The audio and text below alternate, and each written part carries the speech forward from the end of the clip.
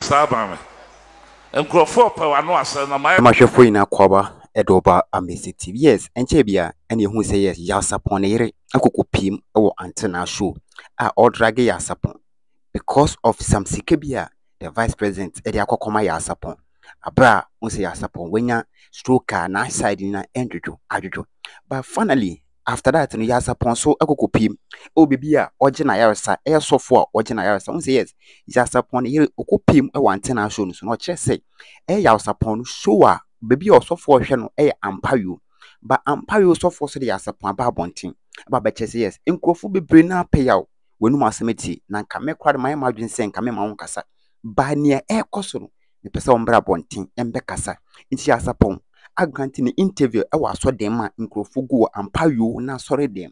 minia nsema Yaw Sarpong aka afa ne yere ne mba ne omode ne fam situation omode ne fam e wo fie o pese ne kwamenia enye easy ye be ko bene kokotie ba first of all nsema Yaw Sarpong ni kan ni bi ampayo so for ne chest yes Yaw Sarpong abomode ni fin kran e be to ho no na wadwedwo wayem bre kofo bebre na aka na kofo bebre frɛ ono because of the first situation na e ba Yaw Sarpong na brabom ono na esa na yare na kofo bebre ka se ya wawu ya wafim dabi bomo ni beto ho no ne nyame nko a ene betuma se ya yare bonu jirim etwitwaje Yaw Sarpong e bompai de man e ma Yaw Sarpong no ho were e beto no after that no ne ho ya to ne mu no e no ho se the vice president abebe piem ofio aba no oba no on no kwa ne bae oni some musician a great ampom mani a champom any what I say MPP phone penifone bi ene be piem ofio omo be piem no e no mo chese okay omo be hwe Yaw Sarpong na pom din te dia on je say ska we no find the on find to no ho find to no after omo dis kana man wi na anche bia no se ne yere aba be piem e ofio oba no so chese okay na Yaw Sarpong ni si dan bi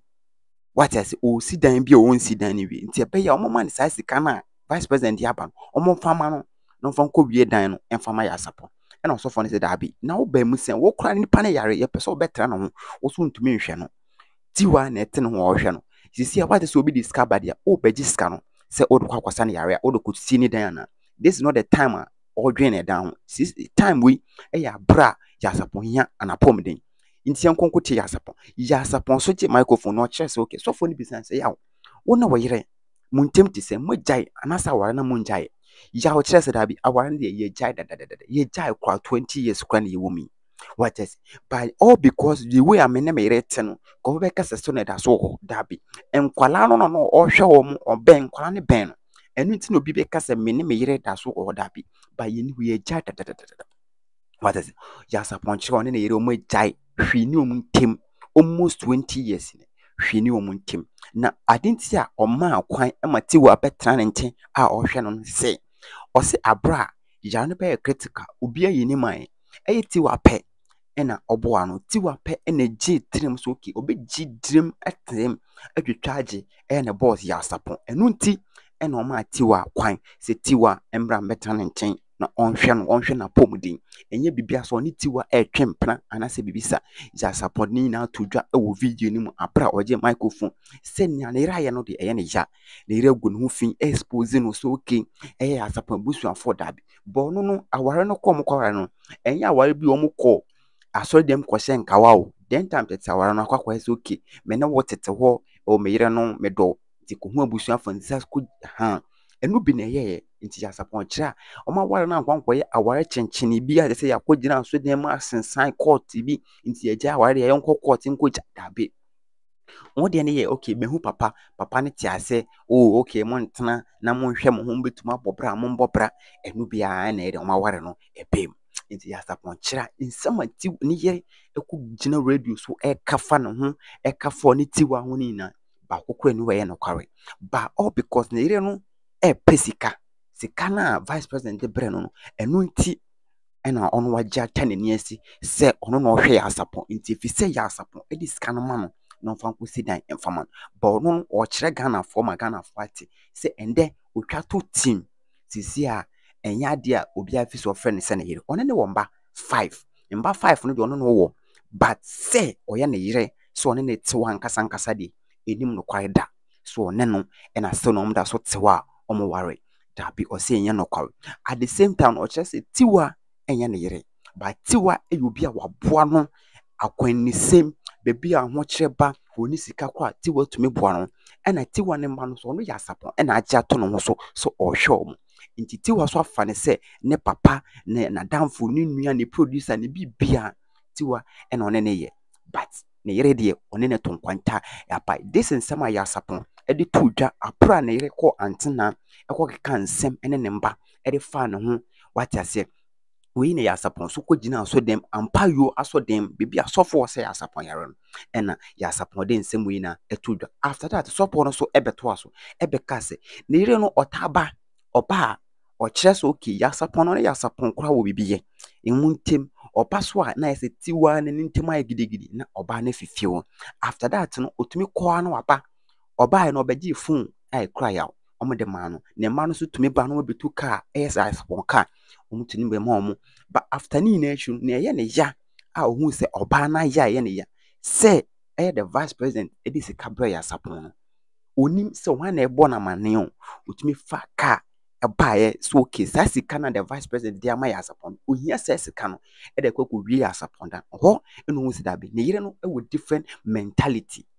what I say ne yire no wo different mentality e ma ya sapon enu nti e na yire ko gina radio so ekogu ya sapon ni ma se ono anya ne ya de biara da because ohun so oba no oni odo oni tema de ma ni kunu dada anase obi be se ni kunu ya sapon no oba ne ni tema we ya mpa yo sofo no so asema no so kan e de fa ya sapon ene na yire issue a na yire ko gina Auntie Naa e drag ya sapon on radio yengon kutie ya sapon ne full conversation ne ekoso e wo ampayo aso dem abra ampayo sofo e de microphone e de share ya sapon ensa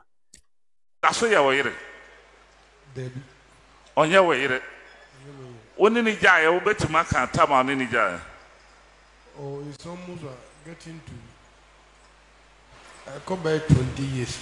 Ekọ be 20 years ana oni prama ja awade na ma me ni bisa se untu nsama abusuafo se oni na jaye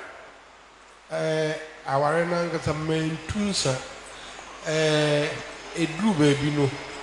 e wa kra na ahe se de ntamusia ye no menkoto bible na mento petia soft drink ni petia na memfamra ena meto di mu start zaro na bientemo ye friend bibia e mo be edru baby no na wa ye na dwene basa on power de bi o afi metia ne se so no so be kumasi ndi ampa me wa ma ye oban ase ana obi ka chem so meire wa ampa na ojan kwala ne nyina ho no ma ba ojan kwala no on kran ho abakumase wasesa da no ma ba wasesa ne me nyina afi sabre no na 2012 yar kese no na emo na wonyare 2012 yar kese na dodo ye no so was 20 years in na wodin ntemo tete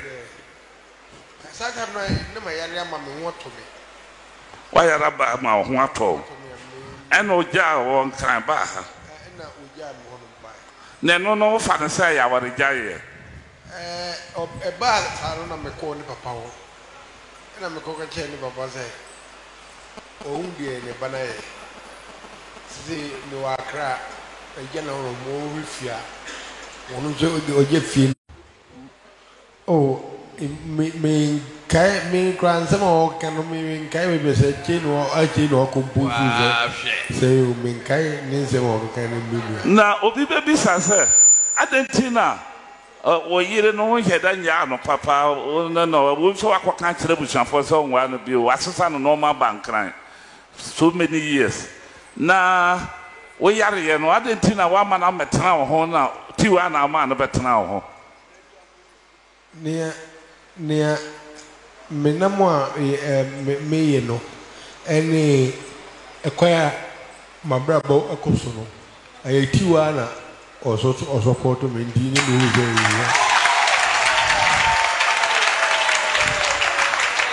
ya me ha be fi so ho ma oyi obi ka se tiwa ajewa free oyiri nsama de na wo beka oh ene nipa no no ni munti na o kana tiwa asem de grofo bebre nim Mo. They were the Omuna Bina no said or come see. Titua, you won't want it to Bowen Selma, yes. And I sepa. Chance and I'm more trying number of one more and yeah, they are more power. Oh, yeah, man, and so. You know, I sent Martin Abwadenum. Only put a my giant fear to know that he was the man, the woman, or children about 20 years. Now, no man be a Yarian Timon Kayamun Timon Canning about. But enough is enough. Or city one, you know, Marie. You be any more T1 terms and the banana. But you could be a T1 having a disagreement with the children. Clement for the T1 mammy. Yeah, as the chief was out there, were churches so as Mr. Tiwa for a car was a papa mate, Waka, Meko, not Tiwako. Da, bound for the contract on Sunday. In teachers say Tiwa kind of upon if Tiwa is not part of your support troop, it will not help. It will not be possible. Thank you very much. Thank you very much, wife. Tiwa Jimmy Kuno. That Tiwa is taking the husband. Tiwa Jimmy Kuno Yare. And Kasa Jimmy Kuno. That Tiwa is taking the sickness of my husband. Hallelujah. Not that he's snatching my husband. I'm very, very furious. Yeah. 2012 or 2013. During the year 2013. It's nearly a year for him to spend here. Then he baptized. When he came, after easing himself that he was able, and I told you upon that I've done my part. God has healed you. So as you are there, so if you hear any voice, stand up to walk. Stand up and walk. I've done my part. If the woman was to be, I'll ask her that. When the time that the angels revealed that, Yaw Sarpong Kurofo na busuafo nuamba na watwe mienso se ayi no Oyerepa when there was prophecy that all the family members of Yaw Sarpong to fast for the sister was here in the house. She has stopped teaching and she that he fasted for 3 weeks. Then the angels revealed that he should go to the cemetery of Yaw Sarpong in the hometown. Then we go to the cemetery at night. Then I go and check things. Then I go and shake people there.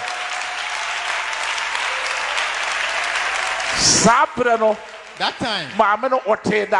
did she hear about it? Or did she hear about it? The person should not lie. He said that I'm poor. That I did not take care of the person. Sure.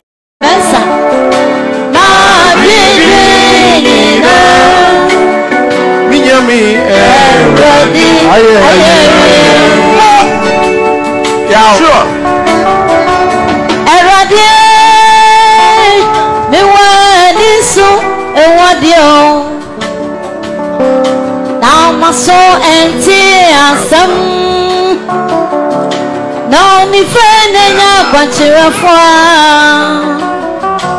oh baby the natemu thank you ready now my friend Ankabra bowe dia me de fahi Yaw Sarpong na chaku kwanku mo dai oh wanyi me na chiasa na oye misika de wa fani mo eso eradi ayewie asem to me na so mi mo mi ni obofobia ni passe chemi so odofo ne wan yare mo me wo ya sofo ne wa che wo to me na media dansiense Erodi ayeye Oyerepa Baby side da nenimui Ye mauchire bedrebe Marini na Minyami Erodi ayeye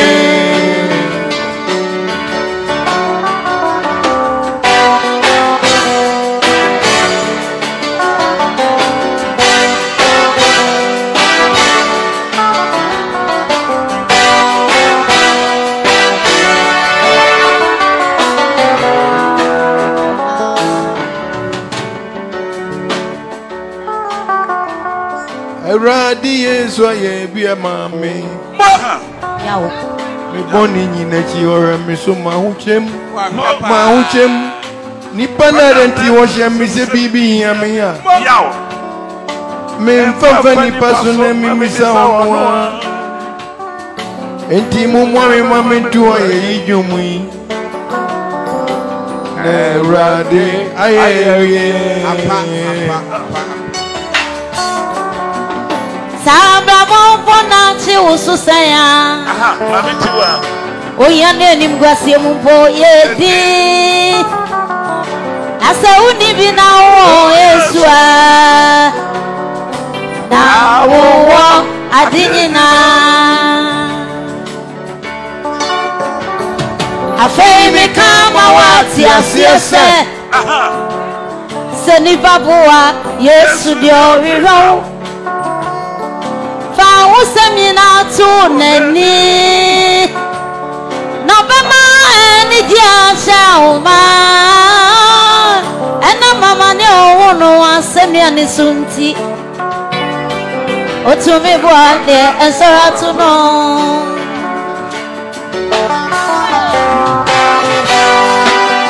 Hey Nyamia evio Apa nyamisha Why you El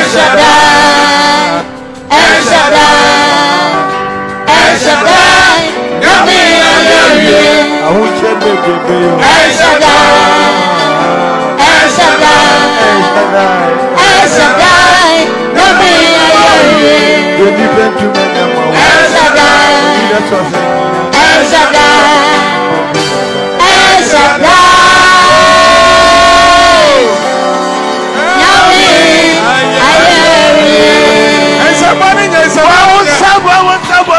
Hey, what's he uncle New Jerusalem?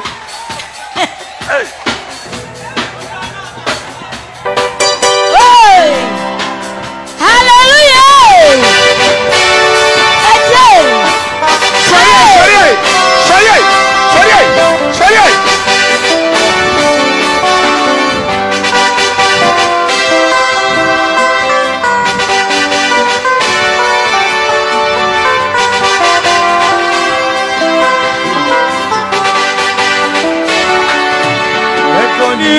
Jerusalem,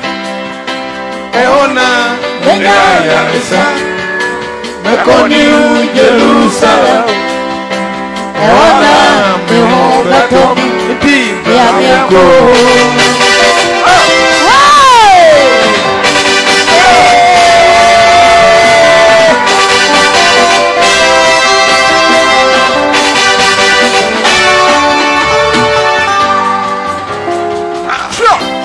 Mekoni Jerusalem Eona Mena Yarisa Mekoni Jerusalem Eona Mehogato Yamiako.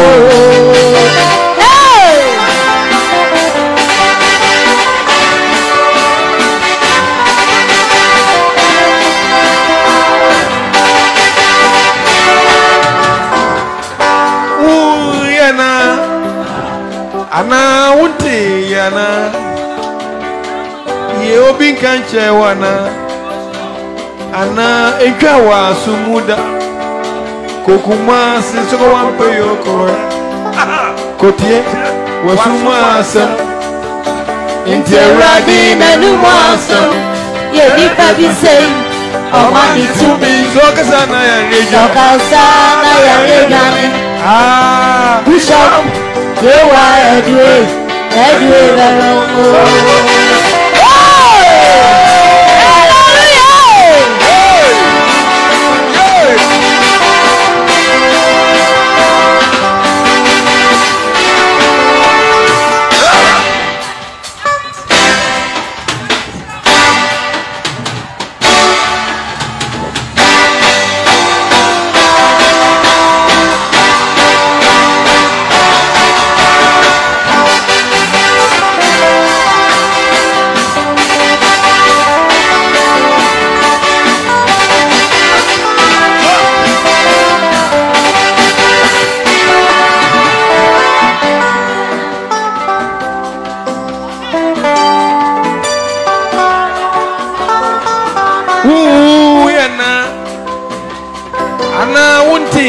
Ana Nipanya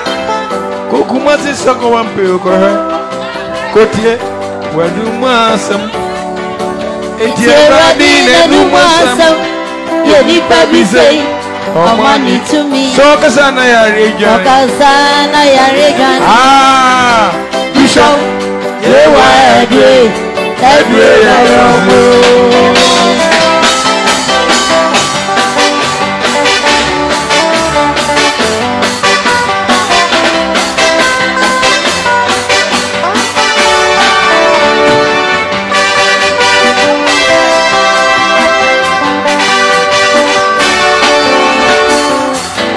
Oje iyanfo oje ayarifo oje ebubu afo oje iyanfo oje ayarifo oje ebubu afo abonifo na ewo maseye etwe soko asori dipebia wari masai dipebia wari dipebia bibidani so Only I know my Bishop Yewa Edu